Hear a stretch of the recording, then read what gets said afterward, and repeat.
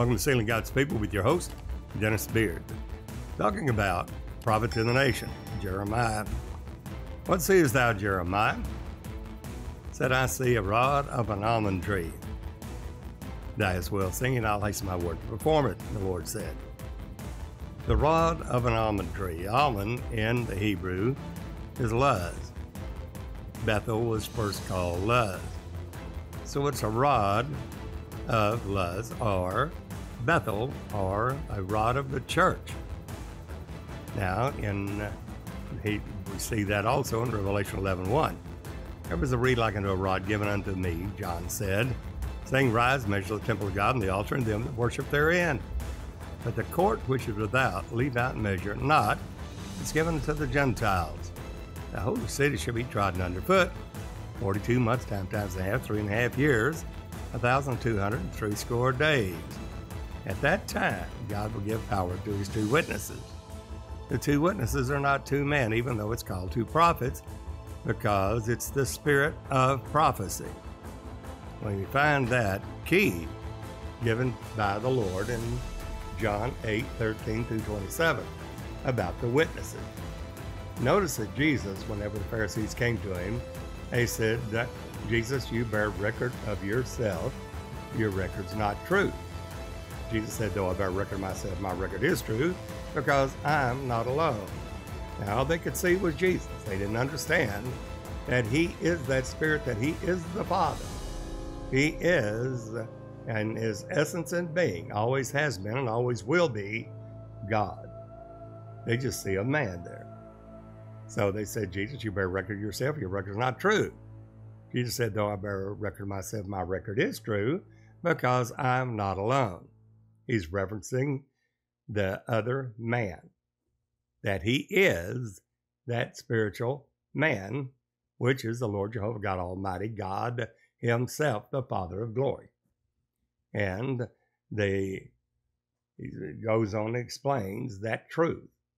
He said, it's written in your law, the testimony of two men is true. Now notice he changes record, that three that bear record in heaven, the Father, Word, and the Holy Ghost, these three are one. Many will make a mistake and say that it's Father, Son, and Holy Ghost. That's not what it said. In 1 John 5:7, it states, there are three that bear record in heaven, the Father, the Word, and the Holy Ghost, not Son. Now, Son, American Standard, etc., will leave out 1 John 5:7 and Father, Word, and Holy Ghost and just say, the Spirit is truth. Well, either translation is correct. The Spirit is one Spirit. And that's what is stated in the King James Version. It's one Spirit. Now, there's three different functions or offices of that Spirit, and the King James Version, the Authorized Version, states that. Father, Word, and Holy Ghost. Not Son. Son has two components. The Spirit of God without measure, revealed in a body of flesh and blood. So there's two components, the Spirit and a flesh and blood man. That's the Son of God. That the Son of God in his essence is the Father of glory, the everlasting Father. He is the mighty God, as you see in Isaiah 9:6.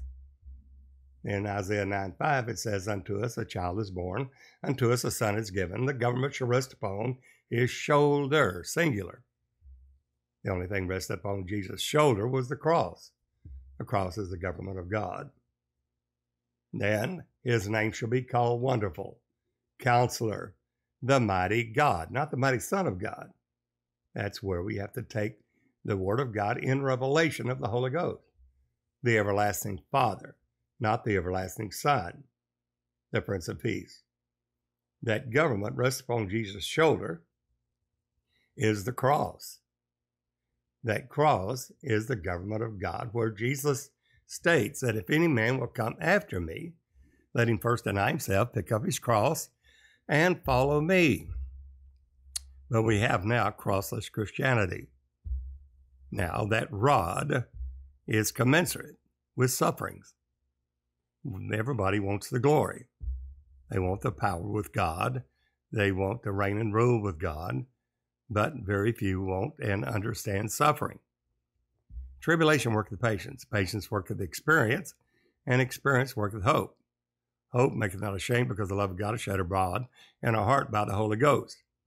That reed like unto a rod given unto John, Revelation 11:1, there to rise and measure the temple of God. The temple of God is not a physical iron or a brick and mortar temple. It's the temple, naos, the temple of God. We see that also in Zechariah 2, that there was a measuring rod, and it line that would be measuring the temple of God. Then in Zechariah 3, we have a change of raiment.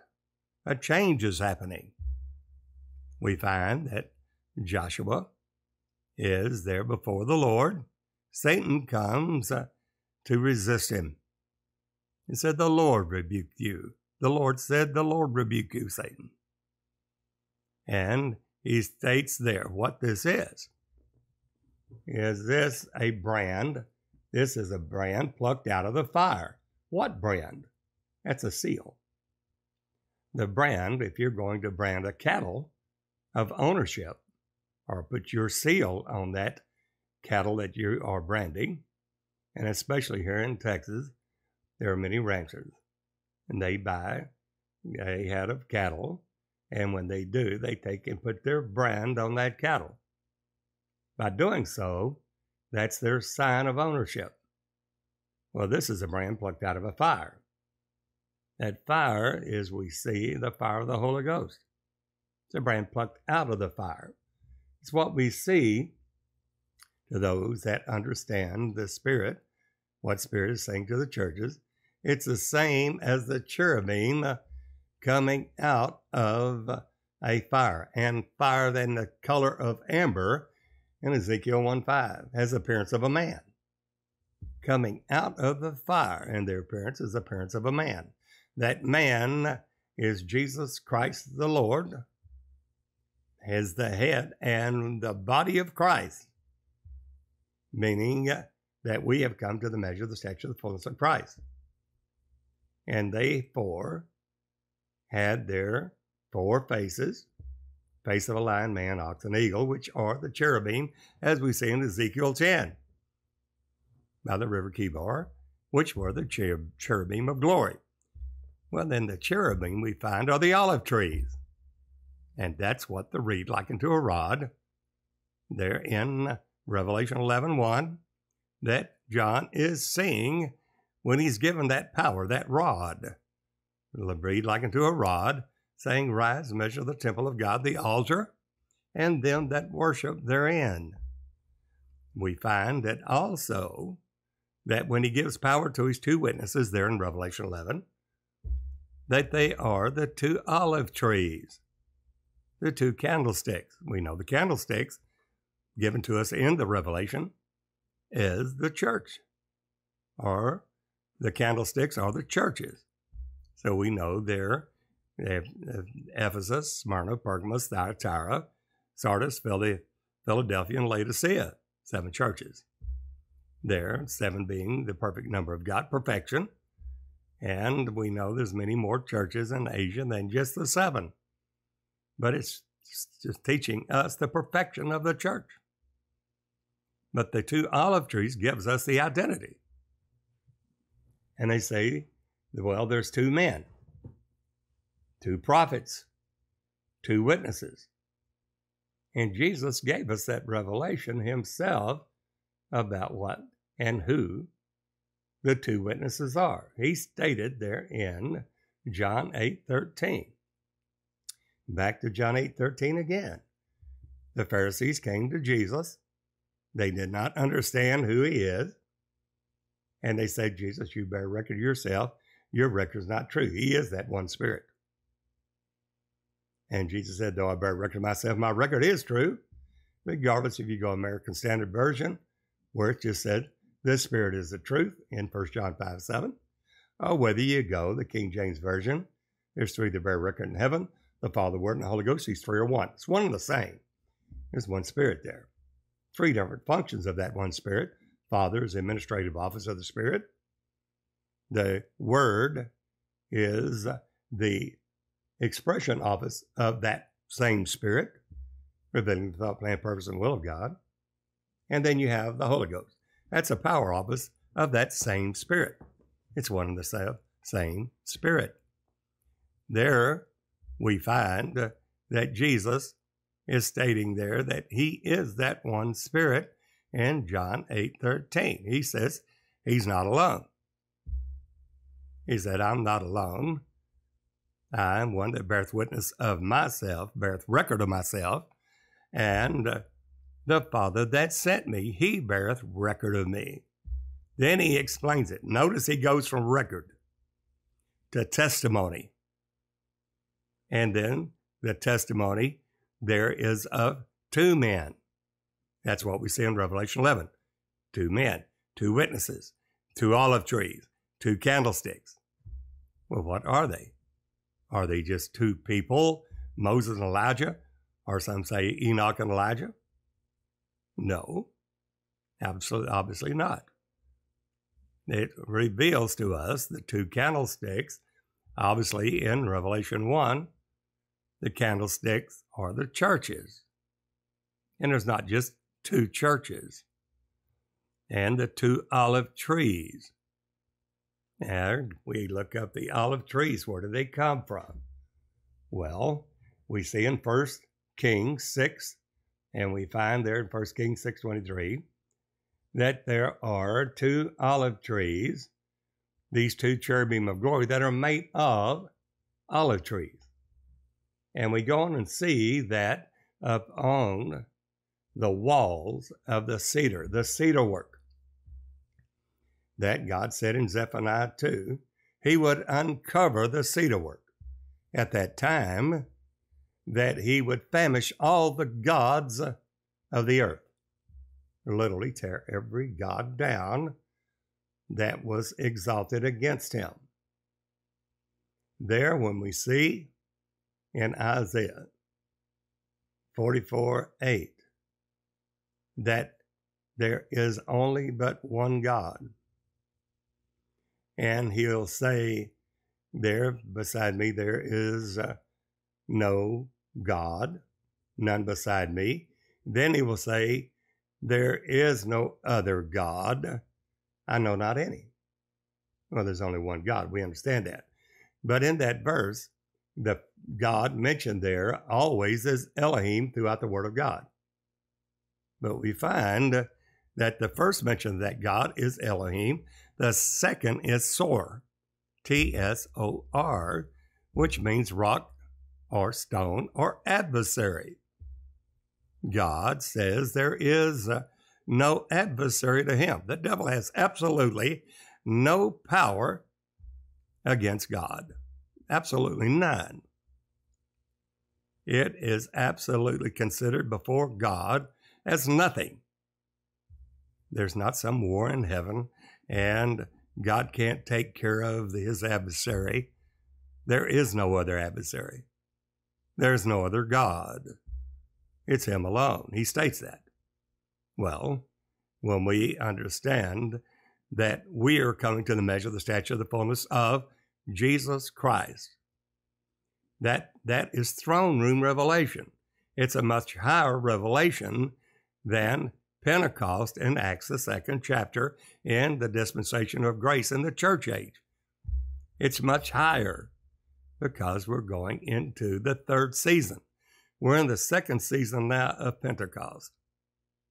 Now, in the third season of Tabernacles, that's when we come to the measure of the stature of the fullness of Christ. The church comes unto perfection, full measure of Jesus. It's a higher glory.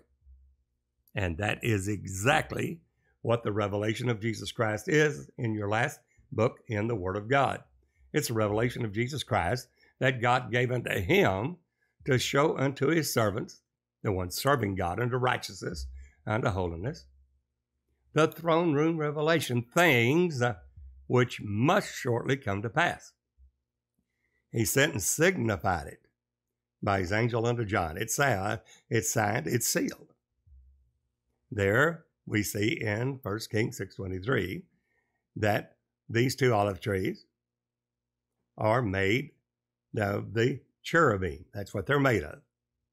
And these cherubim, which are the living creatures of Revelation 4, the Zoe, are one and the same that we read about in Ezekiel 1 and Ezekiel 10.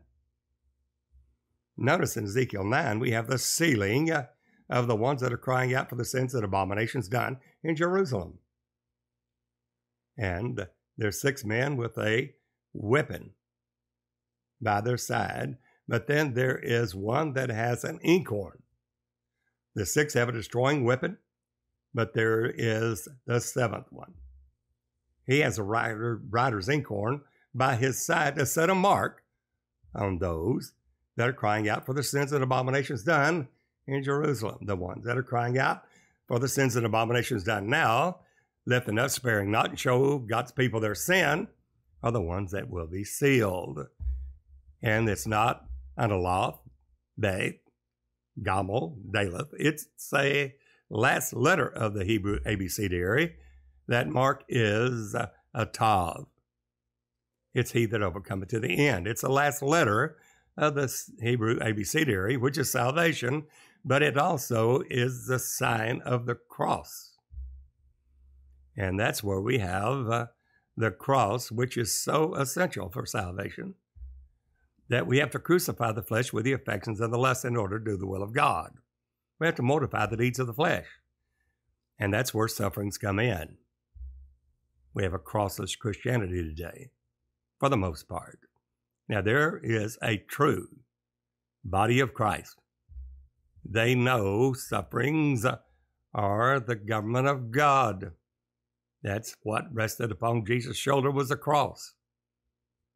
That those that Paul said, if I glory at all, I glory in the cross. Why? And he said, when I'm weak, then am I strong. Therefore, I'll glory in all my afflictions. Well, to understand that, we have to understand what Jesus said. Any man come after me, let him first deny himself. Deny yourself will. Deny what you want to do and your purpose and your will for your life, and lay that aside and to do the will of God. And whosoever will lose his life for the gospel's sake, the same shall find it. But whosoever will seek to save his life, do his own will, thinking he's going to do his own purpose, will lose it. That's where the cross comes in. And many, when they set their hand to do something and they're called of God, that it comes to naught. And they wonder why. Why did this not work out? Why did that come to a vanity and vexation of spirit? Why didn't this work in business? Why didn't that work whenever I was given a job and then it didn't work out? Well, the answer is God has a call on your life. Does that mean that you lose every job that you do? No. Does it mean that you lose all your blessings? No. But it does mean that many are the afflictions of the righteous, but God delivered them out of them all. The cross is an essential for salvation. And in that valley, in the valley of decision, a person in their life will make that decision to lose their life for the gospel's sake, doing the will of God. They crucify the flesh with the affections of the lust. They mortify the deeds of the flesh. They set their own will aside to do the will of God. And the ones that do that will be pleasing to the Lord. In Romans 12:1, it tells us how we learn the voice of God and to do the will and know the purpose of God. We can prove it. And that is only by presenting our bodies a living sacrifice, holy and acceptable unto God, which is a reasonable service. Be not conformed to this world. We cannot be conformed to this world and please God. All that love the world, the love of the Father is not in them. All that's of the world, the lust of the eyes, the pride of life, and the lust of the flesh, and the world passes away with the lust thereof. But whosoever does the will of God will abide forever. Well, why do we have to have this sufferings? 1 Peter 4:1 tells us in his epistle exactly why. For as much then Christ has suffered for us in the flesh. That's how he did it. Make the captain of our salvation perfect through sufferings, having learned obedience through the things which he suffered. Then, that is our example. And he states that in 1 Peter 4:1. For as much then Christ has suffered for us in the flesh, we are to arm ourselves with the same mind, be therefore likewise minded. For he that has suffered in the flesh has ceased from sin. Why? Because you mortify the deeds of the flesh, and you there count yourself dead unto sin, but alive unto God. Well, you were servants to sin, now you're servants unto righteousness, unto holiness, and obedience. Anybody that says that you do not have to obey the leading of the Holy Ghost is a liar. In Romans 6, whosoever you yield your members as servants to obey him, are you the servants to whom you obey, whether of sin unto death, even though you have the Holy Ghost, Christ in you, you don't obey it, it still is a carnal mind and yields forth sin, resulting in death. Or of obedience unto righteousness, which yields the peaceable fruits of holiness, without which no man shall see the Lord. The choice is ours. And that's the reason we align our will with the will of God and crucify the flesh in order to do the will of God. That's how you prove the purpose and will of God in your life. You present your bodies a living sacrifice, holy, acceptable to God, which is your reasonable service. Be not conformed to this world, but be you transformed by the renewing of your mind. What the devil does is say, well, you're going to have a transformation in the flesh. You don't transform the flesh, you crucify it. And that's where we get this woke ideology that you, if you decide that you are not want to be born a male or on the opposite side a female, that you can literally transform yourself into another gender. And then you have focused on the flesh. And anytime you focus on the flesh, letting it have its way, and deal in the fleshly realm, in the worldly realm, and love this world, the love of the Father is not there, and it leads to total vanity and vexation of the spirit. It comes to naught. There's nothing good that comes out of it. Only those that do the will of God in crucifying the flesh with the affections of the lust, presenting their bodies a living sacrifice, holy and acceptable. In other words, following the leading of the Holy Ghost. Why? That you may prove what is that good and acceptable and perfect will of God for you is. And each one of us have a different calling. Not all called to be apostles. Not all are called to be prophets. Not all are called to be teachers. Not all are called for gifts of healing, gifts of miracles, or helps, or governments. But each are called according to the purpose and will of God, and we have to work out our own salvation with fear and trembling. No, it's God that worketh in us, both the will and the do of his good pleasure, not ours. That's called a sacrificial life. But that pretty much has been taboo. It has been literally cast down in the churches of crossless Christianity that there's no such thing that you have to crucify your flesh with the affections and the lust, mortifying the deeds of the flesh, that you can have the world and Jesus too. We have a crossless Christianity. Those that understand that know that they're enemies of the cross. And they're enemies of the cross because they will not subject themselves to mortifying the deeds of the flesh, but think they can have God and the world too. It's called a prosperity gospel, which is a lie.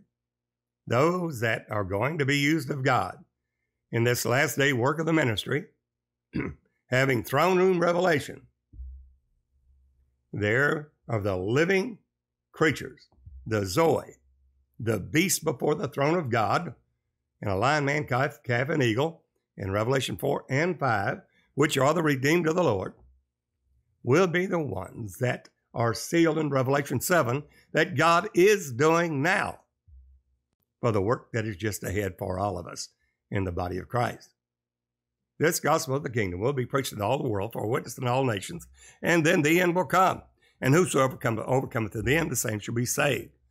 God is calling us out of the world now in order to do his will for those that have the Spirit, their eyes open to the leading and seeing the revelation of Jesus, and their ears open to the voice of the Lord. If any man have an ear to hear, let him hear what the Spirit is saying to the churches.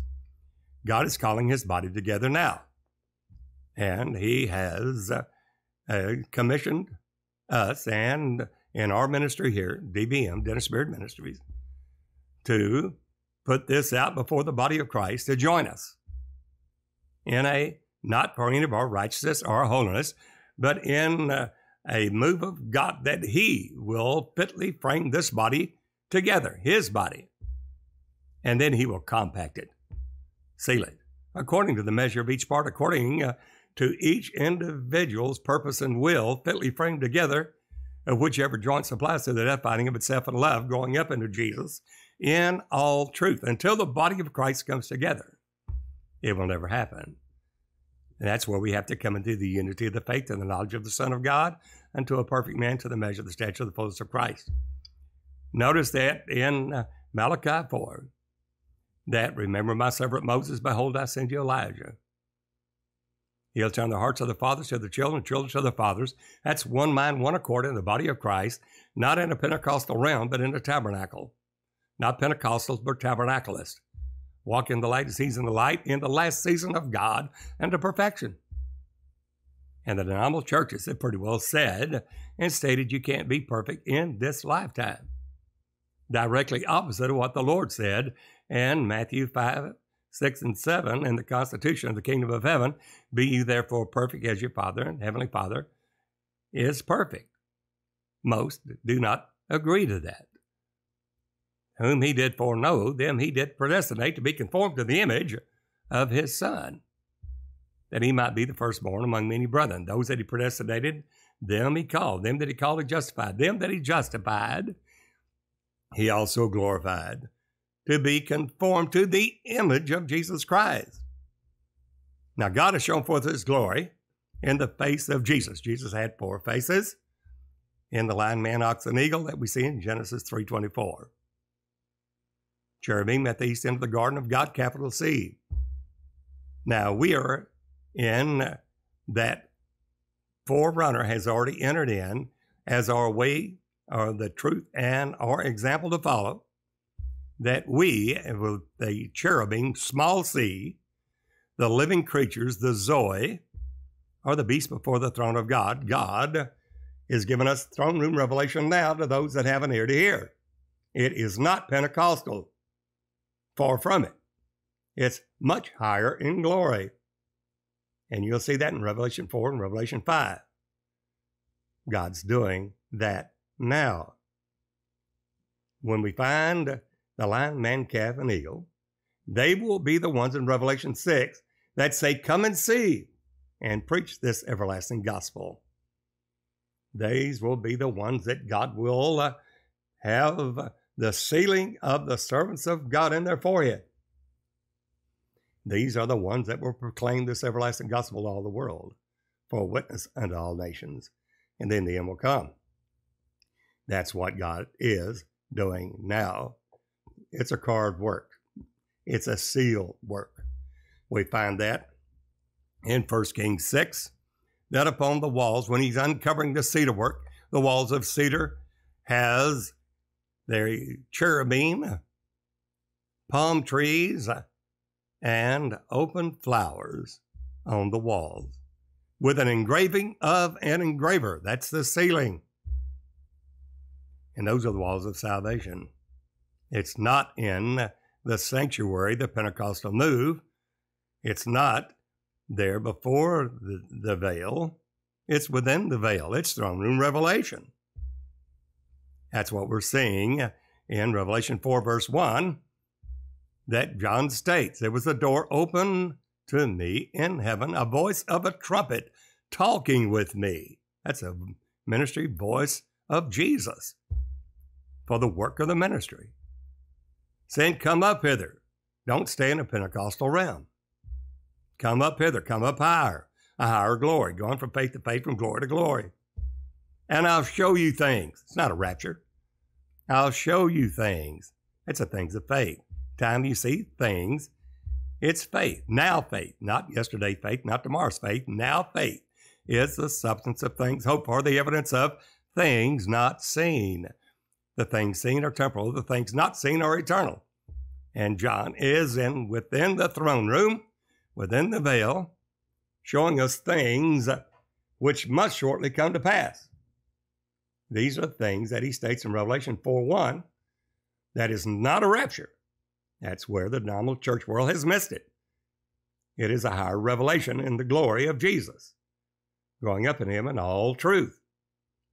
And he says at daylight, that door was open in heaven, a voice of a trumpet talking with him, saying, come up hither, and I will show you things that will come to pass hereafter, showing him things. And he was in the throne room. He saw 24 seats and 24 elders and 4 beasts before the throne of God. This is a man-child called up to God and to his throne in Revelation 12. These are the ones that are the remnant of the church's seed, the remnant of her seed that keep the commandments of God. The ones that keep the commandments of God are the ones that love God. And they have the testimony of Jesus. The testimony of Jesus is the faith that was once delivered to the saints in the present truth and the preceding word of God that we see in Revelation 14:12. They keep the commandments of God, which are the redeemed, and they have the faith of Jesus. The faith of Jesus is the testimony of Jesus. That's what we find in Revelation 19:10. When one's come to the measure of the stature of the fullness of Jesus Christ, Jesus the head, we the body of the Christ. That is not an angel. John sees it. He's about to worship him. It's the body of Christ coming to the measure of the stature of the fullness of Jesus, looks like Jesus, walks like Jesus, and is the light of the world that will preach this everlasting gospel to all the world for witness in all nations. John was about to worship this man. So see, thou doest it not.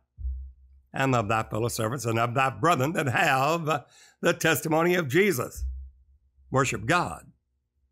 For the testimony of Jesus is the spirit of prophecy. The only way to understand the words of the book of this prophecy and the revelation of Jesus Christ, that he is, and his seals, trumpets, and vials, the judgments of God, revealing that he is the Alpha and Omega, the beginning and the ending, which is, was, and is to come, the Almighty. He's the only Almighty God, the Father of glory, and there's not another to Jesus Christ. That's the bottom line. God is calling us to come together in one. Now, many of you, we have thousands that are downloading this podcast. You need to contact me. We need to work together. God is fitly framing this body together now. If the Lord is dealing with you and you know the leading of the Holy Ghost, then don't procrastinate.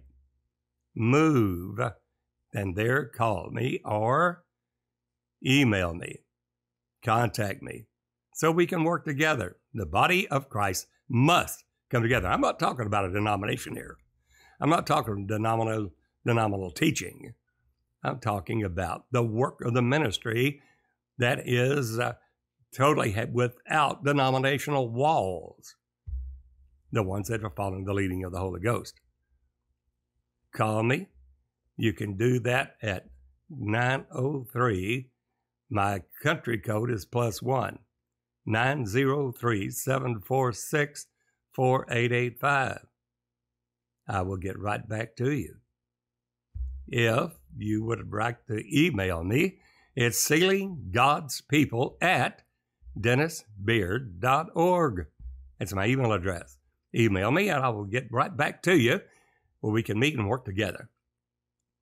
Somebody said, well, I'm not called to go to international right now to Africa and India, where the DBM team, that's where we're going, and called and have a great work there opened for the work of the ministry.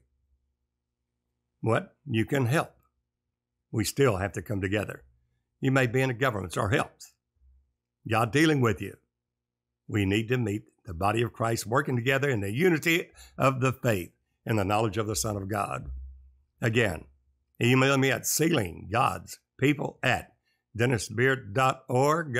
Visit me or the 7 books of author at dennisbeard.org website there. SealingGodsPeople.org, SealingGodsPeople.com, JCIC.tv, any one of these websites that you can contact me, and I'll get right back to you where we can work together. God's doing it now. God's sealing his people now. Let's don't miss out. We're praying for each one member in the body of Christ, that God will perfect that which is lacking in each one of us, that we all may be presented blameless at the coming of our Lord Jesus Christ in both spirit, soul, and body. Until the next time, this is Brother Dennis Beard saying, behold, the real Jesus. Yes, brethren, we're in the last of the last days. All know that. All that studied any eschatology at all know that. But where are we as far as the body of Christ coming together in the true revelation of Jesus Christ, which is the last book in the Word of God? The revelation of Jesus Christ that God gave unto him to show unto his servants things, which must shortly come to pass, and signified it by his angel unto John. We, the body of Christ, have to come together. Those of you that know the voice of God, you know the voice and are led by the Spirit of God. You are the sons of God. You are the ones that God has called for this last day work of the ministry.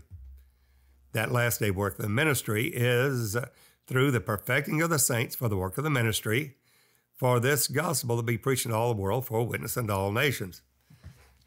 For us to come together is critical. I want you to contact me. We need to work together. We've had more downloads on Sealing God's People on our daily podcast than ever before. We know that there are the listeners that know the Spirit of God. You're led of the Holy Ghost. You are the sons of God, and God dealing with all of us to come together as one. So I put it before you. Contact me. We have several different contacts there on social media. Of course, the daily podcast, Sealing God's People. There, simply download the app, tune in daily, as many of you are doing, up in the thousands now. We thank God for you. We need to move. We need to come together. There, you can email me at sealinggodspeople@dennisbeard.org. Again, my email address, sealinggodspeople@dennisbeard.org.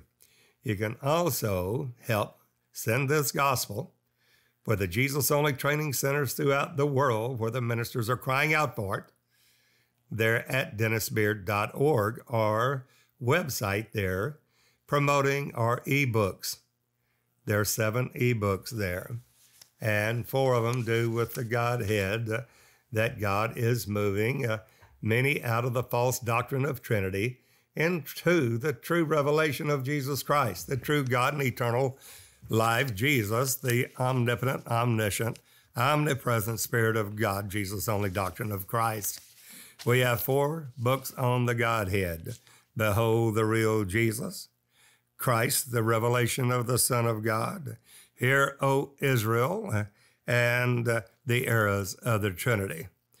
These 4 go into detail about how God works salvation in and of himself. Our God, Jehovah, is our salvation, Jesus. Also, why it is so essential for the soul out in the last days, selling out, and why the Word of God in the Constitution of the Kingdom of Heaven commands us to sell out. That is an essential for the true Christian. There we also have the great deception, the 666, the Kizhi stigma, exactly what it is, and the manifested sons of God, the true doctrine of the manifested sons of God, which that has been watered down through the 1940s and 50s, saying that it was some great person that was going to lead the body of Christ instead of a body ministry. The work of the ministry is the church of the living God coming together in the unity of the faith and to the knowledge of the Son of God, unto a perfect man, to the measure of the stature of the fullness of Christ. There, Dennis Beard, we have received a visitation from our Lord Jesus Christ on the 19th of January, 2019. Many of you have heard that already. While in Transmara, Kenya, Africa, saying, seal my people by my word. even as I send my angel ascending from the east, having this seal of the living God, so send I you.